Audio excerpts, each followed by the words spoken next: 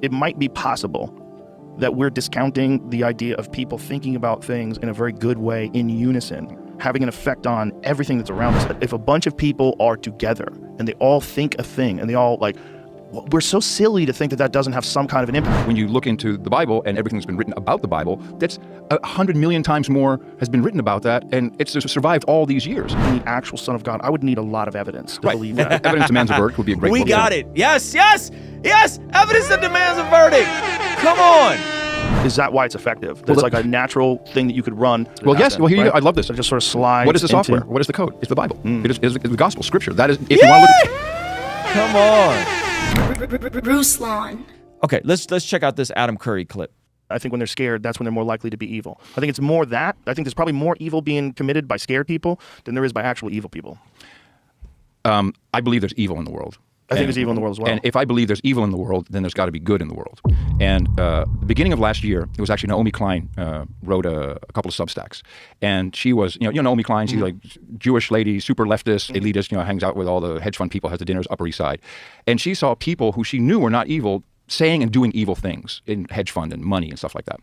And she said, oh, there has to be good. And she went on kind of a spiritual journey.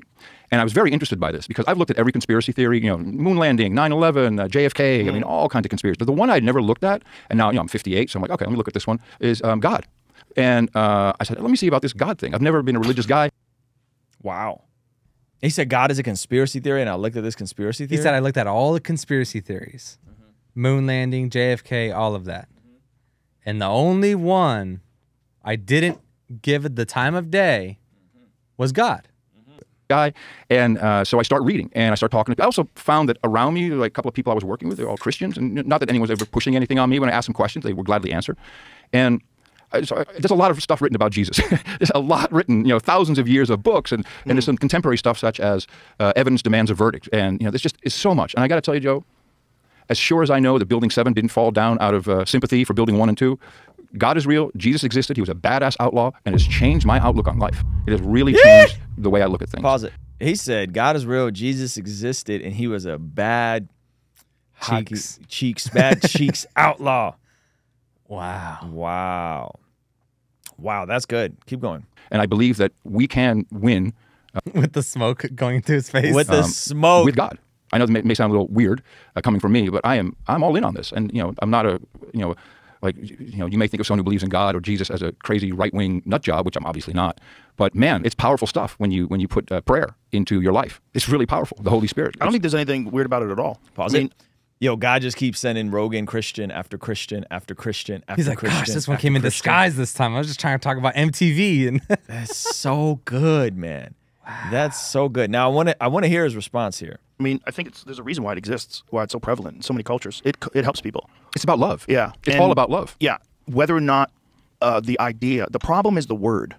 That word has been co-opted. Yeah, the word has been co-opted in a lot of people's minds. There's not a real problem with the word. I should rephrase that. There's a problem with the perception of the word. Sure. The perception of the word is that you believe in fairy tales and you believe in old mythical stories by the book, and you believe that gay people shouldn't be allowed to get married, and you believe, there's like all sorts of stuff that comes with that. That's not really contemporary. all things that Joe has personally said. Yeah. All things Joe has said himself about this exact topic. Wow. Right. Yeah, I understand. But isn't that fascinating? No, contemporary religion is a fascinating concept. Of course. Because then you have to agree that the hand of man has decided and culture has decided to manipulate these ancient doctrines and change them to keep up with the times. Or evil. Pause it. Constantine. It's like Constantine did it, man. He corrupted it, you know? Yeah. No, but. Nope. Keep going. Is 1.5 too fast? Or I think it's fine. Okay, cool. Or evil. Yeah. Or evil. It's kind of like. But I think what I was going to say is like the concept of like a guy in the sky, with a robe on, like what people consider God. That might seem ridiculous, but the idea that there's a powerful force of the universe, like, why wouldn't there be? Like, how else did this happen? Even if that powerful force is just some scientific creation machine that's impossible for you to wrap your head around. Close. But a little I mean, this is we're literally seeing him. It sounds like he's going from like agnostic to theist in real time. It's just like going from deist to theist. Wow. That's what I'm gathering. I mean, you guys can push back if you disagree. Around the amount of power that it has. It's literally created the universes, the multiverses, the different planets and the different beings and all the inventions. It's created everything. It's constantly in this creative process. Like, just knowing that that's a real thing can give you order in your life. I think the problem that a lot of people have is they think they're smarter than they really are. So they think that, like, saying they believe in God, like, makes them seem stupid, you know, and they're worried about criticism, so they won't say it. So they won't. Wow. Huh. He said people think they're smarter than they really are. They think they're smarter than they really are.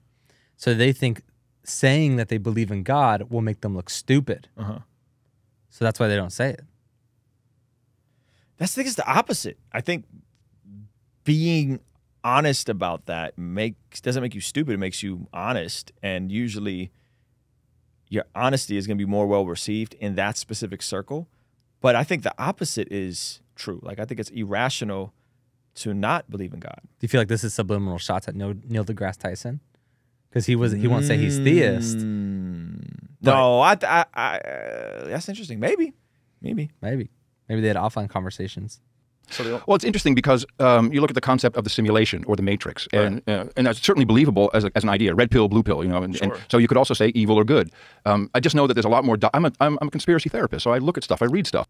Conspiracy therapist. Come on. Conspiracy therapist. I've never heard of that. I read stuff. Right. And there's a lot more documentation of Jesus walking the earth and God and the Holy Spirit than there is about the simulation. There's just a lot more believable information out there that has been studied by scholars for thousands of years. What do you think Jesus' role was? Who do you think he was? Well, he was literally the Son of God, and he was on the earth to teach, and he wandered. I mean, he was an outlaw. He did some crazy, he overturned the tax tables, and he really railed against a lot of stuff. Why do you think, based on what information that you have, why do you think that he existed? Let's go. Jesus had to die after teaching us how to live a good life and how to be a good person, which is all about love, and that was to absolve us of our sins, which is kind of a cool out. You know, so everyone's a sinner, everyone's fucked up, everyone's flawed, but you are forgiven for that as long as you try to be better. I mean, that's literally every book in the Bible is about. Like I was reading this morning, I forget what it was, but it's like Jesus said, be quick to listen, slow to answer, and slow to get angry. And I took that here, because I remember last time I was here, which was over a year ago, and a lot of people said, dude, you're a fucking asshole. You keep interrupting Joe. And I did. And you even said, oh, calm down, Adam, calm down. You're excited to talk. But that's just normal excitedness. You're not being an asshole. But it's better if I listen. It makes everything better. So it's just small things like that. But ultimately, it's 100% about love and knowing that it can be beaten. This evil in the world can be fought against. In fact, it's probably already done. And I'm just new to this, Joe, so I can't answer everything. But I love studying. I love reading. It's fascinating material. But he said there is way more evidence for Jesus than there is the Matrix. Wow. Than there is a simulation. That's a good point. That's a bar. That is true though, right? Like, because everyone has this like simulation, like it's real trendy now. Elon Musk, everybody's talking about it, but Jesus is myth. But Jesus is a myth, fam? Come on. Get out of here, son. Come on. Yeah, hide your kids, hide your wife, guys. Hide your kids, hide your wife. Explicit. Material. And there's so much there. It's really fascinating. It's a guidebook for life, right? Yeah. That's what it is in a lot of ways. But why do you believe that someone really was the Son of God? I mean, if you're talking about here we go. Information that's been, it was written, I mean, how when they wrote the New Testament, how long had he been dead when they wrote that? Pause when it. They put that? So the correct answer is that the apostles that did write the New Testament, specifically John, they say that Peter may have had a hand in writing Mark, because Mark wasn't an apostle, and Matthew were written towards the end of their lives, right? And the Gospel of John, I think, was the last one. Yeah. And I think Luke was written a little earlier. So Rogan is right in that those were written decades later. What he's not gathering is that there were other books and epistles written way earlier, like within a decade. Yeah. Because this thing was exploding organically, churches were growing. And what you see the majority of the New Testament outside of the gospel accounts and Revelation is churches asking the apostles questions and the apostles writing back answers. That's what the majority, because the church was exploding. So he's asking great questions. And so this gentleman who's doing an amazing job also sounds like he's a newer believer. And he says that. He says, that. I don't know everything. I'm just a new believer.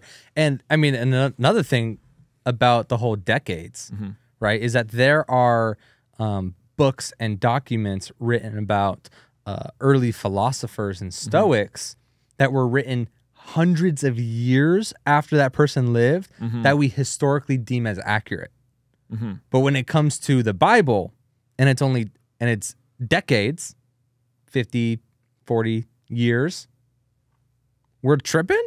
Yeah, yeah. But we're going to say the Stoics and the philosophers, where their books were written 100 years after their life, are actually historically accurate. Like, and there's less manuscripts for those. Yeah, exactly. And there's less manuscripts, there's less eyewitness statements, there's a lot less everything. Yes. So even the decades is like spot on. That's great. That's early. That is early. That is early. Keep going. Put that well, the Testament is literally people who witnessed him and wrote about him at the time, or at the time. And they decided. It was a little later. It was later. It wasn't. To put it in what not to, based on like Constantine had a say in it, right? No. Nope. Again, I'm new to this, but there's Constantine is 300 years later, bud.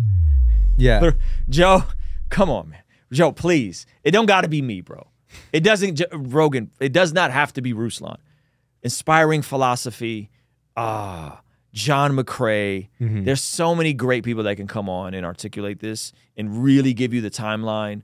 It doesn't even got to be someone well known. I think Arthur from Apologia Center can go on and give him a great, robust breakdown of when the gospel was written. What did Constantine have to do with it?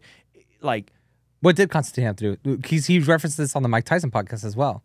Constantine was the emperor of Rome. Yep. That two different accounts of he potentially had a bedside confessional or on war had an image of Jesus and got saved. And Constantine is the reason why Christianity became legal in the Roman Empire, and then eventually kind of combined Christianity as the official Roman religion. Okay, but they're confusing Constantine with the Council of Nicaea. They're confusing Constantine with the Council of Nicaea. Okay. And he did help organize that, from my understanding. Yeah. But and they're confusing Constantine with having anything to do with the canon. Constantine had nothing to do with the canon, meaning how we got our scriptures. Yeah. He had nothing to do with the Trinity. He had nothing to do with the things that they clarified. So this is hundreds of years later. The Bibles were written in the first, you're talking about, I think the Gospel of John's written 90 AD. I want to say the other one's like 60 to 70 AD. Constantine's on the scene at like, I want to say 350 Wow. AD. Yeah. You're literally talking about 250 years later.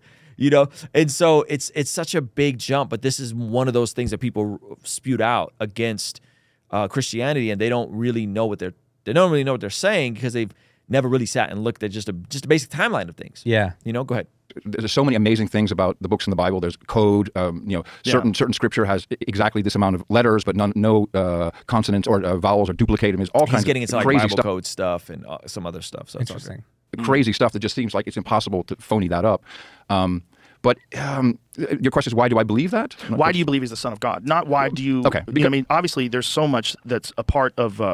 whenever you have a religion, when you have an oral tradition of this religion where people are just talking these stories to each other before it's ever written down, which they think was like 1,000 years when you're talking about the Old Testament, right? And then it was written down, and it was written in ancient Hebrew, and then it was translated. And why? But a person being the actual... Hold on, pause it. It wasn't written thousands of years after it happened. You may be able to argue that Moses wrote the Genesis account. Yeah. But that's about it. Yep. You know what I mean? That's about it. This stuff isn't written thousands of years after it supposedly happened. Totally. But I think he's going to make a good point here. Being the actual Son of God, I would need a lot of evidence to believe that. Evidence demands a verdict would be a great We book. got it. Yes. Evidence that demands a verdict. Come on. To read, but just as I know that JFK was assassinated, and I really believe the CIA was involved because it's been written. I've just read documents and documents. So when you look into the Bible and everything that's been written about the Bible, that's 100 million times more has been written about that, and it's survived all these years. So I'm but just if someone who reads. writes about The Shining, and a bunch of people review the writing of The Shining and write about The Shining, it doesn't mean that The Shining actually happened.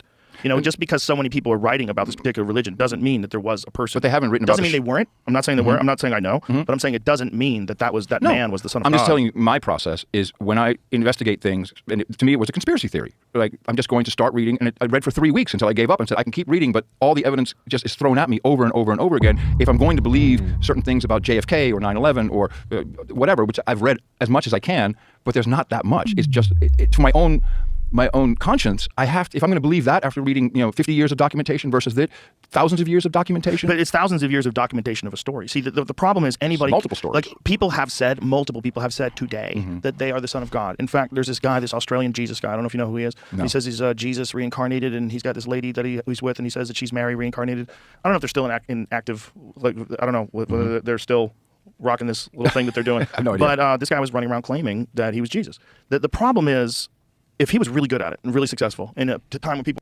Wow. Carter said, Fam, I'll never forget the Pledge of Allegiance. Why? We said it every single morning in school as a child. They write off oral tradition like it was whimsical. Yeah, because I think Joe's missing that other traditions of the other cultures have oral tradition versus written tradition. Yeah. We consume information so flippantly and just forget it. That's not how these Exactly. other cultures worked. Yeah. Time when people were not very sophisticated, he could probably pull it off. And then when he dies, everybody will say he was the son of God. And we don't know. No. So how would you know that this guy who lived 2,000 plus years ago That's why. is actually the son That's of God? why I call myself a believer.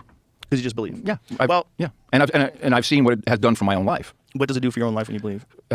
It makes me a very happy person. Prayer does work, not if you're asking for stuff for yourself, but I've experienced, it's not really just the miracles that I've experienced, but it makes me happy. Good things have been happening. So you just find it effective. It works for you. Of course. And yeah. so you're just saying, I think that this is great. The flip side of this is that's not how it works in North Korea and China. Yeah. Being a Christian in other parts of the world, Pakistan, it could cost you everything. So it's not just gonna make you feel good and like you get all the cool answers to prayers. Yeah, and he was mentioning evidence that demands a verdict, but obviously, I mean, he's newer. I think he referenced Case for Christ. No, he did. He did. He mentioned evidence that Yes. demands a verdict. Okay, I missed it. Yeah. Wow. So he read the book. He read the good stuff. This is how I came to faith. Yeah. Yeah. So what I'm saying is like, but I don't think he can't recite it. So and then Joe's a lot of pressure. But I thought we were about to get somewhere really crazy. You know, like if he starts laying out evidence. Yeah. Let's see. this has helped your life. Oh, It's interesting because people will resist this, right? This Of course they will, such which is why I'm bringing yeah. it up with you, because I love that you can discuss this with me just as two dudes discussing this. Yeah, well, I'm not an anti-religious person. I certainly was when I was younger. When I was younger, I had Me too. an ignorant version of religion, what it meant to people. But now I think of it more of like a moral scaffolding and a guideline for life that I think there's a reason why it exists. I think it's very beneficial for people. I think when people get involved, and I didn't think this when I was young, but I was very smug, and I thought of people that were religious as being duped. Right? You got duped, right? You believe in some stupid that was written by people who were writing on cave walls, you know. So that, but the reality is, like, I know a lot of people that are Christians. They're really nice people. I know a lot of people that are Muslims that are really nice people. And I think one of the reasons why they're so put together is because of their religious belief. I had this guy Bilal Muhammad on the other day. He's a UFC top 10 welterweight, amazing guy. He won't even say. He says, "What the fudge?" He was saying, "What the fudge?" The man is a cage fighter. He's not just a cage fighter. He's elite. He's in the top 10 of the welterweight division, was arguably the most talent-rich division in the entire sport, or one of them, one of two or three. And this guy won't even say. Is this So- Joe so- changing so- the so- conversation talk- here? I know. He Let's always see does what, it. Let's see what the Let's see. response is. Talking about sports. So something happened. Damar Hamlin got a hit. You know, he's the Buffalo Interesting. He's gonna bring it back to prayer right now. Bills. I think Yes. he got a hit. He goes out. He's down. Cardiac arrest. Yeah. This is the number one TV slot of the week, Monday Night Football. What did we see? We saw huge men of all colors, all backgrounds, and women, and anyone from the sidelines in a prayer circle. And they prayed for him. And Damar Hamlin said that day before the game, he said, "I think God is going to be working with me in a different way today." Why he said that, I don't know, but it's historical. He wrote that. He said that before the game. Did you say that publicly? Like Yes, on Facebook or something? yeah, there's articles. There's reporting on it. Whoa. And then now no one said, "Look at those crazy Christian in their prayer circle. That's not going to help." Of course, the guy lives. The Buffalo Bills quarterback says, "What happened there has made me, I think, a better follower of Christ." Wow. These are not coincidences. I mean, you just look at that and say, "Holy mackerel, that is really interesting." Well, skeptics and cynics would immediately dismiss Of the course, idea of that a course. collective group of like-minded people who only have love on their mind Yes. can't impact the zeitgeist, impact space. It's good. That's so interesting. He's basically saying prayer works. yeah. He's but- basically saying people who have the collective mindset, right? He's going to bring it to like a naturalistic point of view, right? Because the presupposition that I believe Rogan is moving away from is this exclusively naturalist, materialistic presupposition. Yeah. The supernatural can't happen. Once he can detangle that, then he could be open to the reality of miracles. And if miracles are possible, then Jesus rose. You know, because that's one of the most well-documented miracles that thousands of years later, people are still testifying to what happens because of that miracle. You know, how different society is because of that miracle. So play the rest of this. Space. The space around them. What are you showing me? The articles. What's going on? It says, game day, nothing I want more than to be running out that tunnel with my brothers. God using me in a different way today. Tell someone you love them today. It already happened. Wow. What- Oh, it had already happened? That's spooky. Oh, this is... It already happened. What? The Damar Hamlin accident. Yeah. Oh, it already happened that So day. it wasn't like beforehand. Oh, okay. Well, I that's think it happened before. I mean, I've seen a news article, but okay, maybe not. I don't know for sure. Okay, was not able. See, he wrote that afterwards. See, it says, although Hammond was not able to return to the stadium for his team's game on Sunday, he tweeted that God is using him in a different way. So it seems like it was after. That's possible that I got that wrong. But either way, it's like, the people that got together That would've and been a they cool prayed for story. him. I'm not saying that replaces medical science. No, of course not. Medical science saved him. But I am saying that it might be possible that we're discounting the idea of people thinking about things in a very good way in unison, having an effect on everything that's around us. Like there's a weird thing that we assume that human communication is just words. I'm saying sounds and you're listening and you interpret it. But there's also like an energy that's going between people. And Absolutely. There's good energy and there's bad energy. There's people that are creeps and there's people that are fun. Yeah. And you don't know until you're Pause around it. them sometimes. But Rogan, you're using that word energy wrong. Energy is the capacity to do work. It does not mean that word does not mean what you think it means. He's using it like vibes. Yeah, he's using like vibes, like good conversation. You know, synergy, like human synergy is probably a better way to describe it, but not energy. That's not what that word means. Go ahead. if a bunch of people are together and they all think a thing and they all like, we're so silly to think that that doesn't have some kind of an impact. It This is him explaining away prayer on a naturalistic, supernatural level. Yeah, it don't work that way. might not have an impact, but it might. It might be something that you can't put on a scale. It might be something that affects things in a different way. You know, like cities have a vibe, right? If you land in an impoverished inner city, you're driving, like, there's a vibe, and it's not fun. It's not a fun vibe. I mean, you just said that, like, that's what he means. He means vibe. Yeah. He means right? He means more like ethos and human synergy. Yeah. And zeitgeist. Like whether something is inspiring or not. Yes. Like there's Yes. conversations that are not inspiring to be in. Yes. When we were in Israel, we were in Jerusalem, and we were leaving. We were in Israel. We were leaving. Where were we? We were right outside of. Gosh, I'm drawing a blank. What is the city called? Jerusalem? No. It Israel? wasn't Jerusalem. Tel Aviv. Oh. And we were walking through, and we were about to get on our bus, and we walked through this super cool coffee shop. And you just walk in, and the vibe was incredible. It was so cool. And it's this little small hole in the wall. The guy's playing vinyl records. It's a crazy mix. It was like the coolest spot ever. And on his sign, he had a sign, and it said, I feel like the world wants me to pray for it, but no one's effing praying for me. And so we ended up stopping and praying for the dude. We ended up talking. I asked if I could pray for him. And he was a super cool dude. And he got emotional when we were praying. You know, he was like, wow. I didn't get emotional, but he literally was like spooked out. Like he was like, wow. You know, and cool. So it was me, Pastor Mike Signorelli, Jeff Moores, and Sean Cannell. And so I think that's what Rogan is saying. Like there are definitely environments that you can be in that just have a different aura to them, but it's not this like mystical new age aura. It's just it's the zeitgeist of the place you're in. There's a good feeling of colors. Yes. The person is generally Good aesthetic, a positive person. good music. There's good music. Yeah. Yep. It's a weird vibe. You know, there's places that have a vibe, and you got to wonder how much of that is just how the people that are in that area feel about things, and that it puts it out there. Of course, yeah. How much of it? Well, I mean, if people get together, so call it what you want. I mean, I think I always said I'm spiritual, I believe in energy, etc. So I've just put a different name on that, which I truly believe in. So what is that energy? That has not been scientifically really shown, or it hasn't been really given a name. But when people come together in church and pray, or on the field and pray, Or at a comedy show. it can be very beneficial. Rogan's like, oh, a comedy show. Yeah.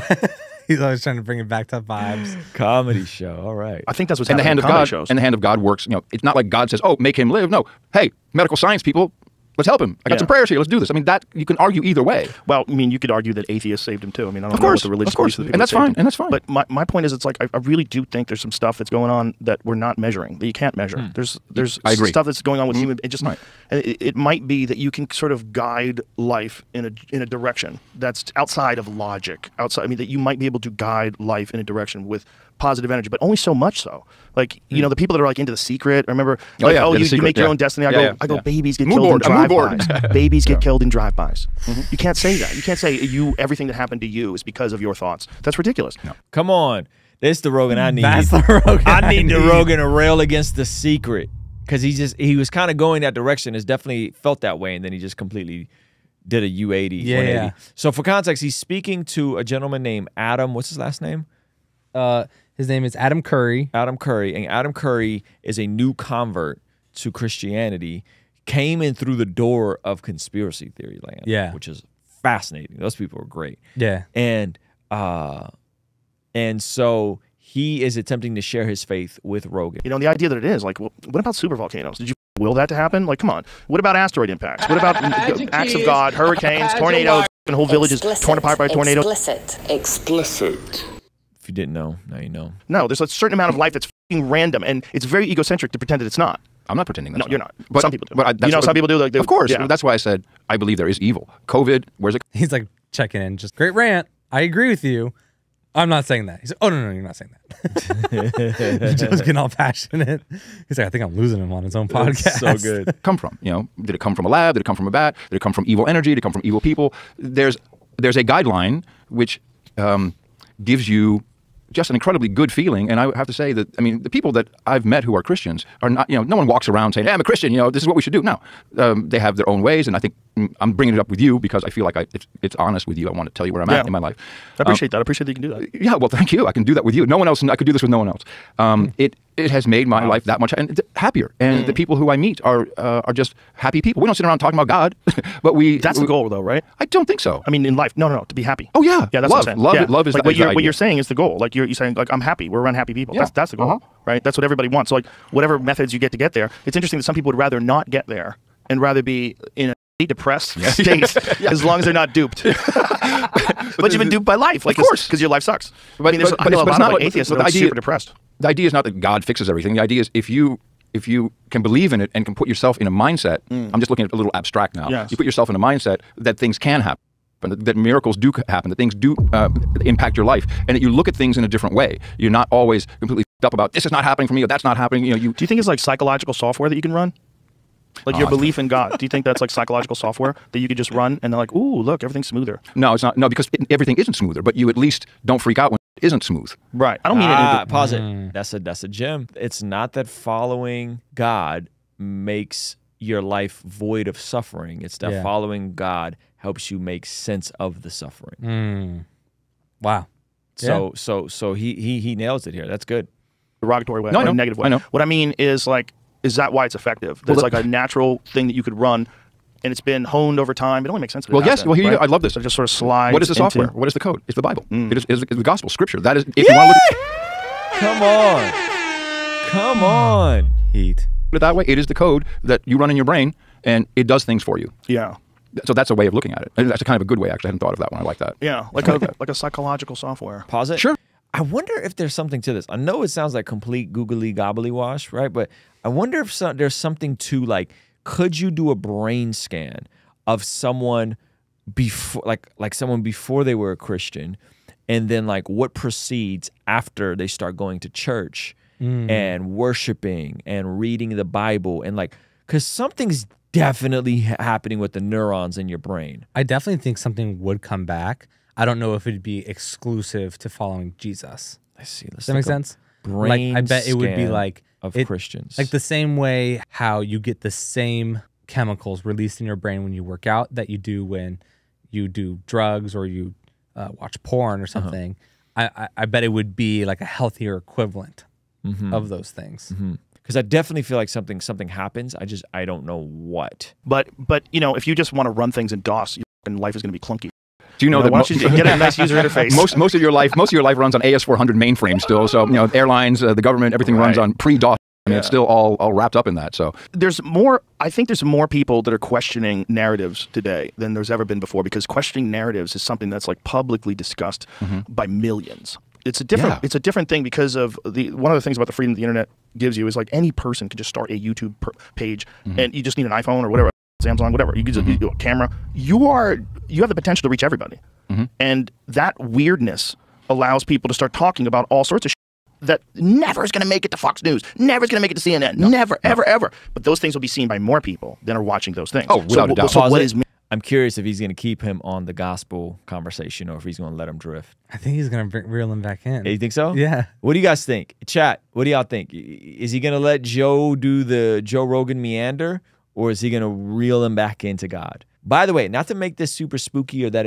the God needs Joe Rogan, because I don't believe that. But I will say that this is an answer to people's prayer. I think people understand the influence Rogan has, and I think people understand that he's open and that he's growing, and the fact that like there's an actual Christian kind of on the channel, new Christian though it be, pressing him. He had the CEO from Babylon be on, right? I find it super interesting, and I do believe that this is an answer to people's prayers. I've prayed for Joe before. that he would just allow open, you know, to God, that God would send him different voices to give him perspective on these things. So, yeah, God doesn't need, but he wants. Yes. And I would say the character of God, Faith, that's a good point. I'd say the character of God is he wants all of us to be saved, right? Again, what presuppositions do we have about the world? What is the starting point? Like one of my two biggest presuppositions about the world is that Jesus is the God over this world, and that God wants everyone to come to faith and be saved. Those are one of my two biggest presuppositions, and both of those are scriptural. So if my presuppositions are that, then I kind of filter everything through that, right? So when I'm watching a Joe Rogan, I'm not seeing some guy that uses foul language and, you know, is kind of a crass comedian. I'm watching a guy that God wants to save. Like that's how I see him. I see him as someone that God wants to redeem, and someone that wants to be in relationship. God wants him to be in relationship with him. So, and because God is over this world, even though the enemy has some form of dominion, I don't know how it all works, but God is over this world, that God can do whatever he wants to a certain degree. God is good, right? God is good. God is all-knowing. God is all-powerful, all-present, loving, and he wants everybody to be saved. I mean, those are some good presuppositions to frame your worldview on. I feel like God's always moving. I feel like God's not finished. I feel like you never know who can come to faith. And oftentimes the people that seem the farthest from God oftentimes end up being the people that, you know, really become advocates, because they have a grasp of what it's like to be angry at God, to be hostile to God, and then they switch teams, and then so like, who knows, you know? Hey, this clip is from our daily after party stream. If you enjoyed it, consider signing up for our Patreon community for only $5 a month, where you get access to the replays of our daily after party streams, as well as the uncut extended versions of our podcast, Discord access that's private, and a discount code for our merch store, only $5 a month. And ultimately, it's the best way to help us contextualize the gospel of Jesus using media, podcasting, and of course, YouTube. The link for that is in the description or in the pinned comment. I'll see you over there, all right? Peace.